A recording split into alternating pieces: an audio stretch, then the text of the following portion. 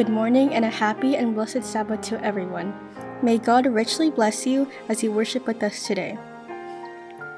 Our thought for meditation is taken from Ellen G. White's writings, Sons and Daughters, page 29.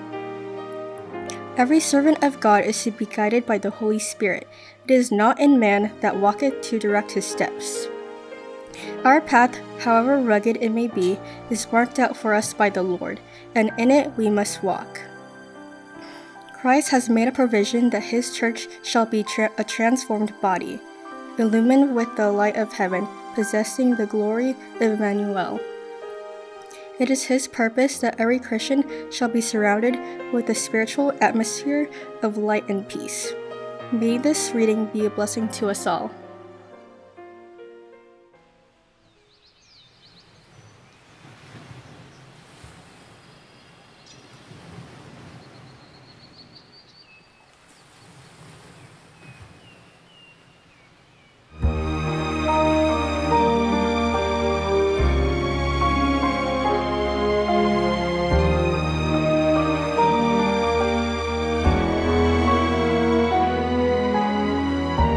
Walked along the shore one day, saw the ocean full of debris, looked into my troubled thoughts, reflections of the sea I see. The water worked so silently, arranging the debris on the land. But when I turned around, I saw an amazing view on the sand. Yes, I see, I clearly see pretty patterns on the sand, show to me God's wonderful plan. With the Spirit in my life, I have a part deep in my heart in God's great love and wonderful plan.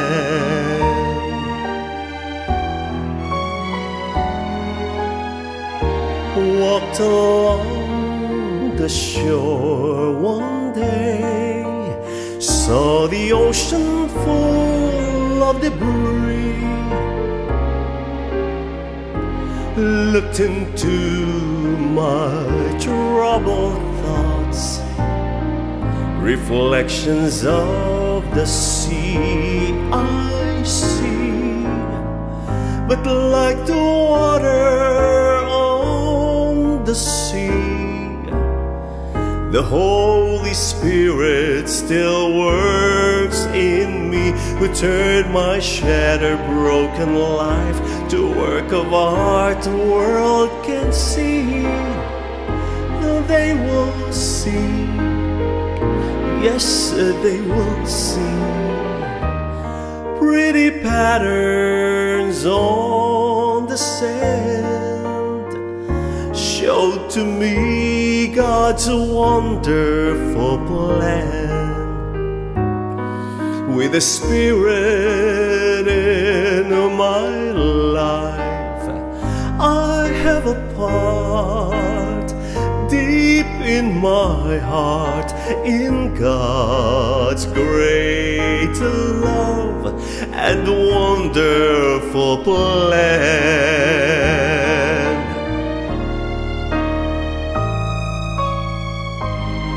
Looking back to what I've done, I've strayed away and let go of God's hand. Without him I'm debris,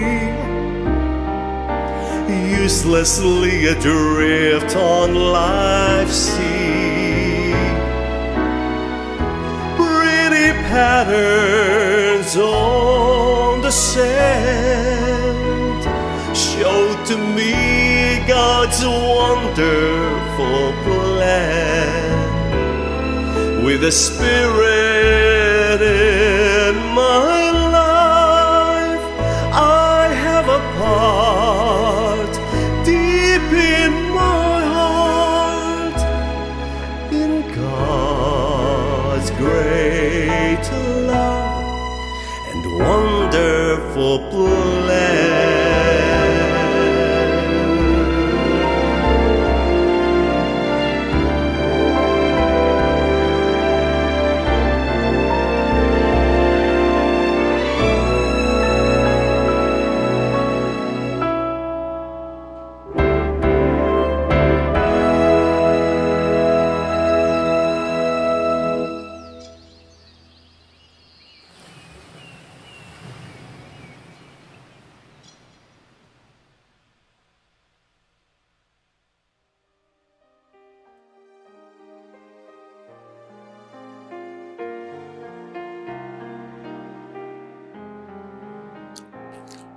Let us bow our heads in prayer.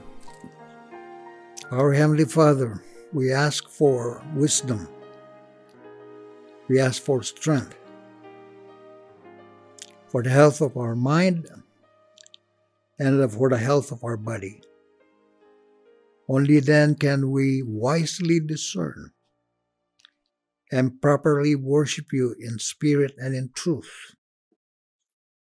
In today's atmosphere that is rife with deception and conflicts, and people are deceived, I pray that today and from this day on, in the study of this subject, we all will strive to enter that straight and narrow way, which in this study shows us that we must be able to possess the mind of Christ so that we can choose the right way, and the strength of body so that we can remain in that way, which ends in eternity when Christ comes. So bless us today. In Jesus' name I pray.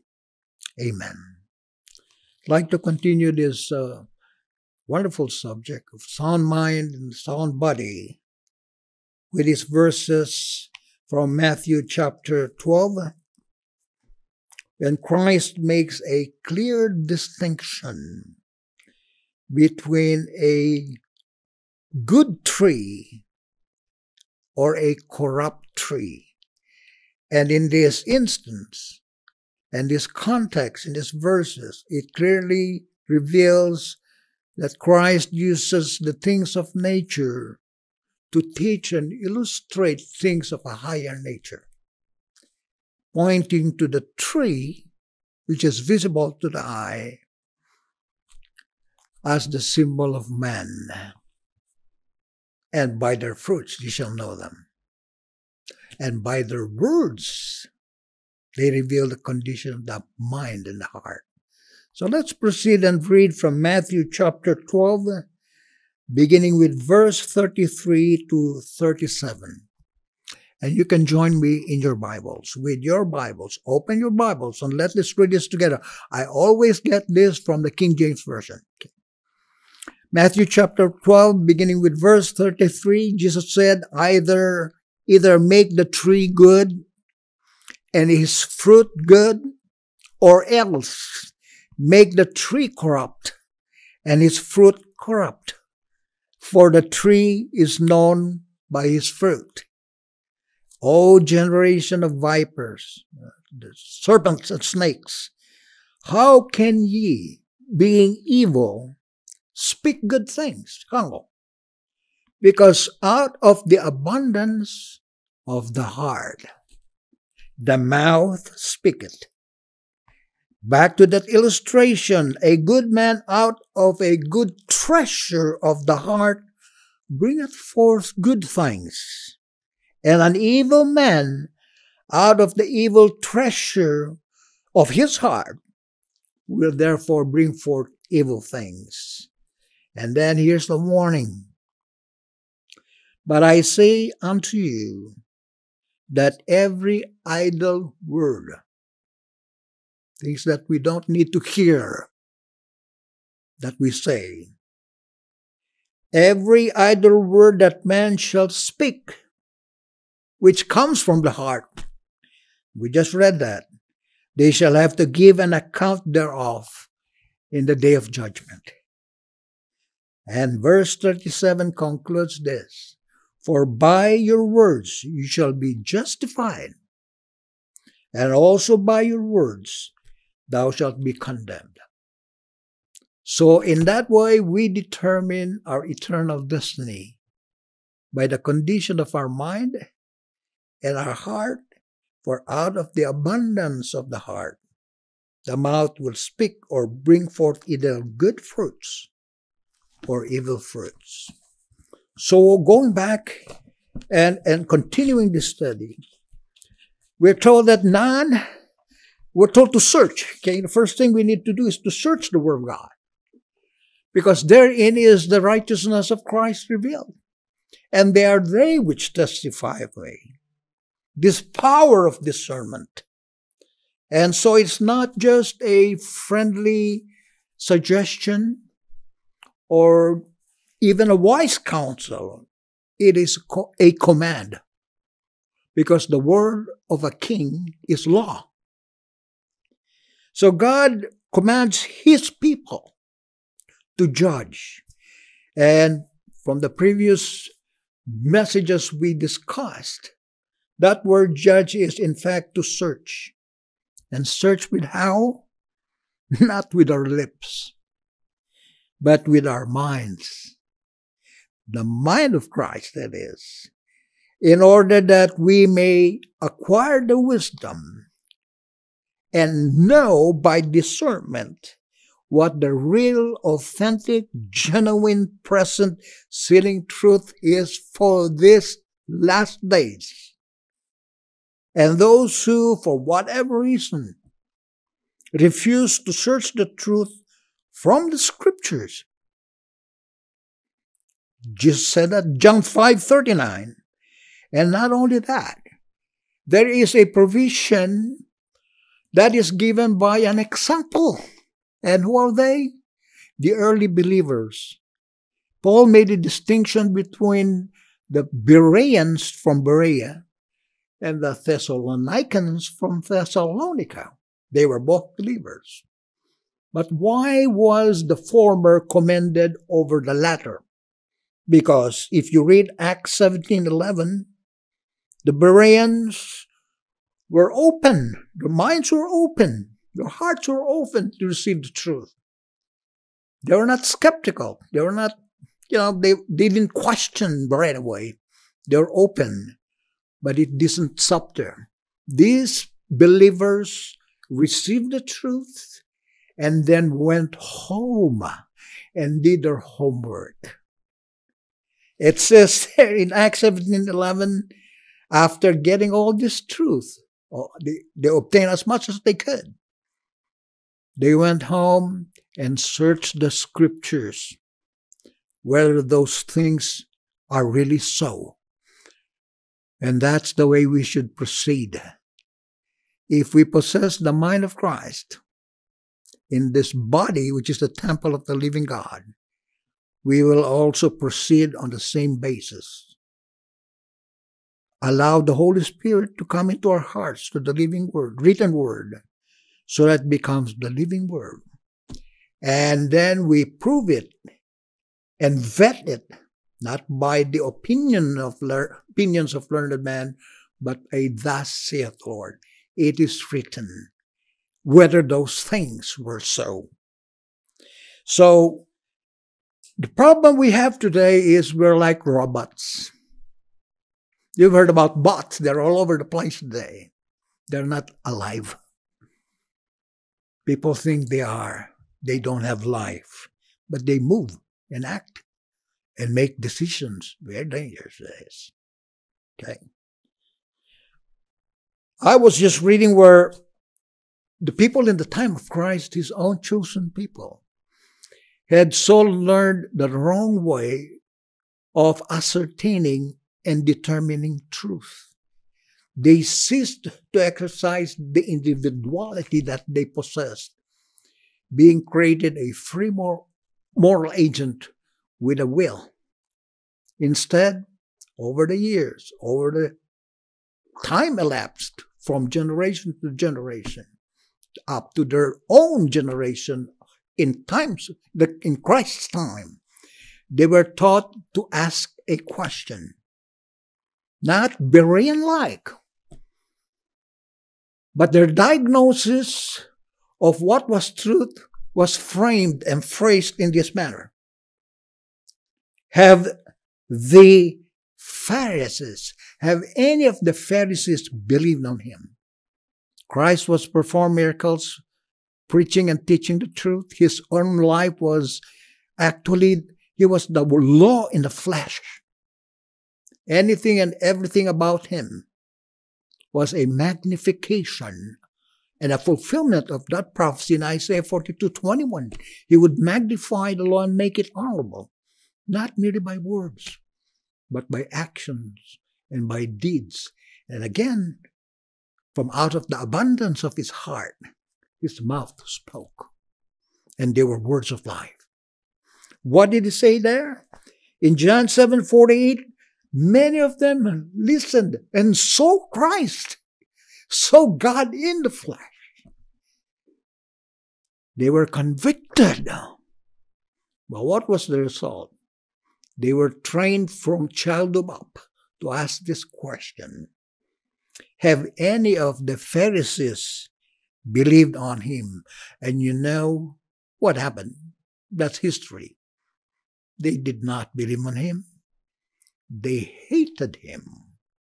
And so their salvation offered so freely, they lost it right then and there by the choice that they made. Let us learn those terrible lessons in righteousness.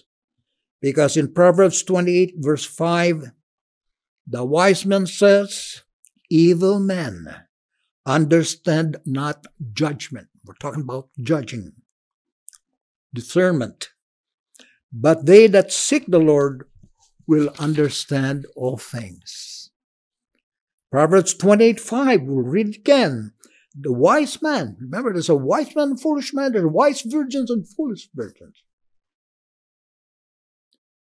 Evil man or foolish man understand not judgment, but they that seek the Lord understand all things. Therefore they are wise in the things of God. And so the word search, why is there the word search? What does search actually mean? What does it imply? Why is it necessary? Well, from God's servant in Upward Look 252, to search means to look diligently for something that has been lost. That's a key word. Why are you searching? Because something was lost. And here we are told to search. And search for what? Search for hidden treasure. That should be exciting in the world, the real world out there. It should be. And it is. People are willing to lose their lives and spend billions of dollars just to find so-called hidden treasure. Here, the hidden treasure is of eternal value. Doesn't require money. It requires the heart and the mind and the soul and the strength and the body. Search yourself for that hidden treasure, and that hidden treasure is called the pearl of great price, which we will study very closely because of the parables that Jesus taught. He used things of nature that were recognizable to teach the things that were profound in wisdom. From the known to the unknown, it's called inductive teaching. Search yourself for the hidden treasure because you and I cannot afford to be ignorant of the Word of God. And we are encouraged, study the difficult passages which are found all over the parables and the prophecies. And guess what? You don't have to guess. This is what's obtained today. They don't want to study them. It says these are hidden truths. It's in fact the exact opposite. We're supposed to study the difficult passages. And the question is, how do we do it?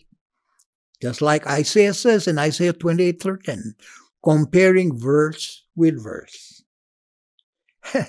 Line upon line, precept upon precept, here a little, there a little. Because there's only one Spirit that inspired the writings of the 66 books of the Bible among some 40 writers. Comparing verse with verse. And you and I, if we launch into this kind of search with this attitude in a mind, in a heart, and a desire, we will find that that Scripture is the key, not the Pharisee, is the key which unlocks Scripture. And anyone and everyone who will prayerfully and humbly study the Scriptures in this way will go from their study wiser than when they first opened the Bible. That should tell us that is the reward. And so what should that lead us? To open the Bible more frequently with this attitude of search, and we will find. Why? The Bible was given not only for ministers, pastors like me, or learned men and scholars. Not even close, because every man, every woman, and every child should read the Bible, the Scriptures, for himself or for herself. The counsel is, do not depend on the minister to read the Bible for you, because this is the reason why the Bible is God's word to you and me. Let it speak to you. And if you will have ears that can hear, you will hear His voice by the Holy Spirit speaking to your conscience and to your mind, touching your heart. Again, from the Spirit Prophecy, Volume 4, 412. None but those who have trained their intellect to grasp the truths of the Bible will be able to stand through the last great conflict. And it's already knocking on our doors. To every soul will come the searching test. And how will this searching test be? And what will it be? It's the question. Obedience. Shall I obey God rather than man? That decisive hour is even at hand. And this thing was written back in 1884. You know how close we are. So the question really is, are our feet, not the physical feet, but where we stand on, are we prepared to stand in defense of the commandments of God and the faith of Jesus? The faith of Jesus is all in the New Testament of what Jesus taught and His example. That is the faith of Jesus. So instead of examining others, that's the problem we have today. We're always looking for faults. We're fault finders. That is a very profound, that kind of a problem has to be uprooted, not merely cut down, uprooted from its roots, because it is deeply entrenched in our lives, in society. Fault finding. People are even monetizing it. They try to discover a hidden truth and then sell it. That's a work of Satan, by the way. Rather, we are to examine ourselves, to prove ourselves whether we be in the faith of Jesus. Look at 2 Corinthians 13:5 and 1 Corinthians 11:28. Daily self-examination. That's not only once a week, not when you're in church, not when you're in Bible study, but when you're alone. It's the daily examination of self in the light of the Scriptures by God's law. is where Christians will fail of eternal life. Why? Because this is one thing that the truth can never deny.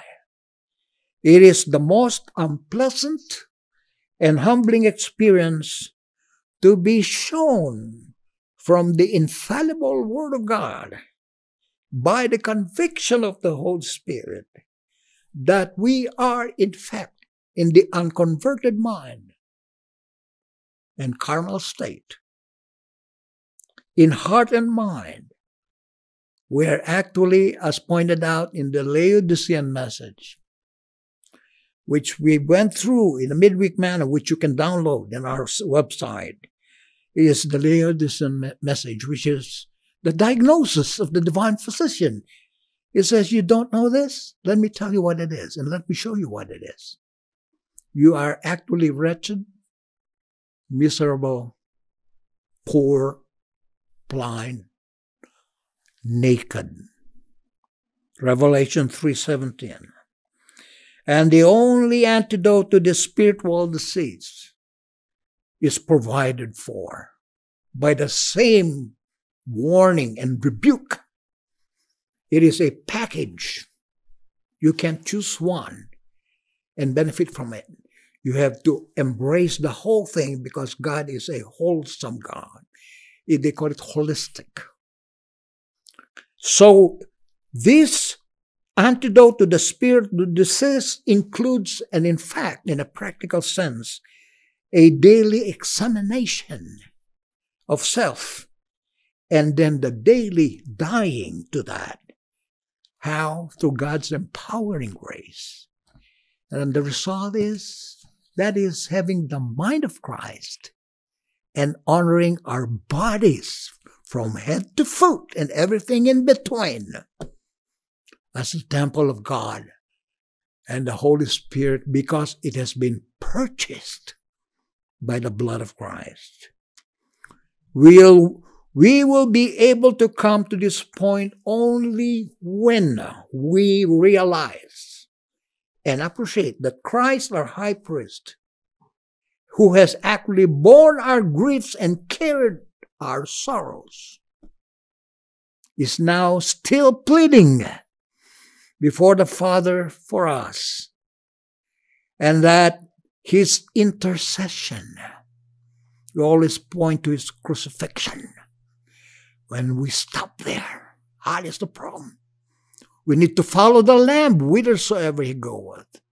From the cross, he died, he resurrected, he ascended, and then he entered into his closing work in heaven, in his person, in the incarnation into the body, the flesh and blood body of humanity. And is there now pleading for us.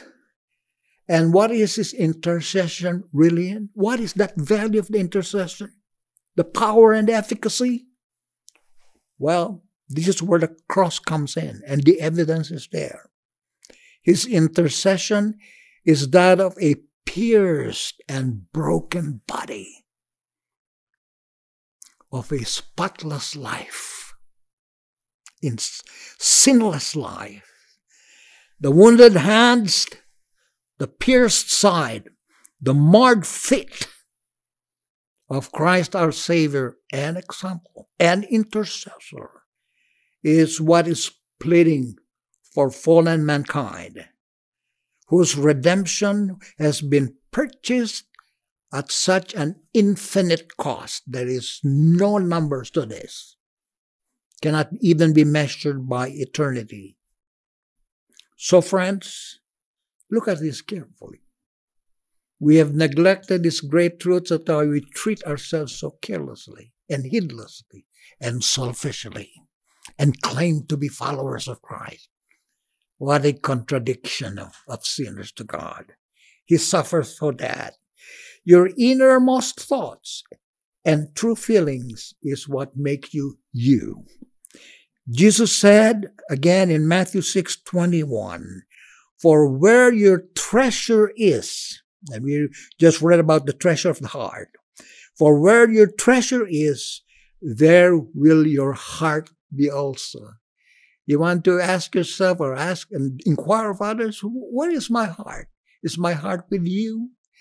Well, whatever you treasure, that is where your heart is. And so we can and we must assess ourselves honestly, accurately, divinely. And we don't need the help of so-called psychiatrists and psychologists or even ministers, pastors, priests, or whoever they are. They have their own role. But in order to determine the truth about who we are by Christ's estimation, which is the only thing that matters, we have to follow the rule that has been provided for us. And it reveals, it is this simple. It's not very complicated as to who you and I really are. We are what our secret thoughts and feelings and motives and desires and tastes and preferences and ambitions are. This is the heart of man. So whatever and whomsoever we spend the rapidly dwindling time and money, look at the hourglass, and expend our energies, by the way, it's all diminishing returns. We focus on and pay our attention to actually reveals our heart. That is our heart. And so these deep thoughts and imaginations, affections, which are part of the definition, the real definition of heart and mind we considered, is really what we need to be dealing with, because that is what God is dealing with. Man looks on the outer appearance, talks about personality and looks. God looks upon the heart. It unmistakably tells me what we are really preparing for. Preparing for to eventually inherit. Whether it's the life here now, eternal life, or eternal death. There are only two roads to take. The straight and narrow, difficult, but leads to eternal life. The easy and broad way, pleasant, but ends in eternal damnation. It unmistakably reveals who of the only two masters in this world we are actually in heart and mind serving, Christ or Satan. If you want to know who Christ is, whom we cannot see, or Satan is, whom we cannot see, examine your hearts and mind. And by their fruits, you will know them. Jesus plainly said, no servant can serve two masters. We're all servants. But the masters are only two, one or the other. For either he will hate one and love the other. So this is the love-hate dichotomy. In this realm, it's either you're loving or you are hating. Either Christ or Satan. You cannot see them, but by their fruits you will discern them. You cannot serve God and mammon. Luke 16:13. For many who claim to be followers of Christ, that includes me and you, meaning we're Christians, are hopefully not, presumptuously hoping to be saved and say they are saved and tell others that's the way to be saved, believe only and that's it. While maintaining this duality of servanthood, they are fearfully deceived. It is to such class of believers that Jesus address these fearful words which we have been repeating through our studies and sermons. He will say, I know you not. Depart from me. Almost exactly the same words that the foolish virgins heard when the bridegroom came. They were not prepared. It says, if you read a parable, Matthew 25, they didn't only hear words. It says, the door was shut. That is forever. So in Romans 6, 1-23, you should read this whole chapter and study it for yourself. I'm just bringing it to your attention. We will find there where we are either under the power of grace that proceeds from God, and thus obey God's law unto righteousness. That's the effect of that, the fruit of that. Or we are under the dominion of sin, which proceeds from Satan. And I have understood this very clearly. Satan is very powerful. But how do we overcome him? Simple. When Jesus said, if you love me, keep my commandments, John 14:15, what he was saying, if you keep the commandments, you cannot come under the dominion and power of Satan. That is the secret, friends. And so what did Satan do? Do away with the law. How strange the infatuation of those who still believe this. That's self-condemnation. We are either under the law of God, which results in righteousness, or we are under the dominion of Satan and sin, which reward and wages is death. The Apostle John, as we have been repeating over and over again, because they are so important and getting more vital, and soon its vitality will cease because probation would have closed. He says there, love not. There's love here, okay? But what kind of love? Love not the world, neither the things that are in the world. Many of us may say, as a hypocrite would do, and a fake one would say, and a fraud. I don't do this. That is when nobody's watching. But they do it in private, forgetting that 1,000,000 billion eyes are watching. Evil spirits, good angels, and the unfallen world, and most of all, the Holy Spirit. That's why he says, love not the world, neither the things that are in the world. In the world, but not of the world. Those are true Christians. Because if any man loves the world and the things of the world, the love of the Father is not in him. So how can we truthfully and honestly say, our Father who art in heaven, and pray in Jesus' name, when in our hearts we love the world and things of this world? How? Not in the judgment. You may do it here, I may do it here. But for how long?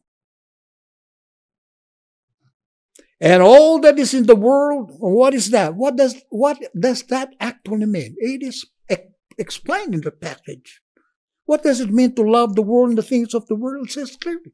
The lust of the eye, and the lust of the flesh, and the pride of life is not of the Father, but is of the world. And what will happen to that? And all that is included in that.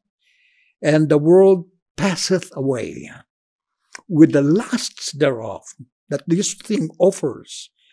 But on the other hand, he that doeth the will of God abideth forever. That is, the will of God is exercised by the will of man. And therefore, the mind of God and the mind of Christ is in that person. That is very plain.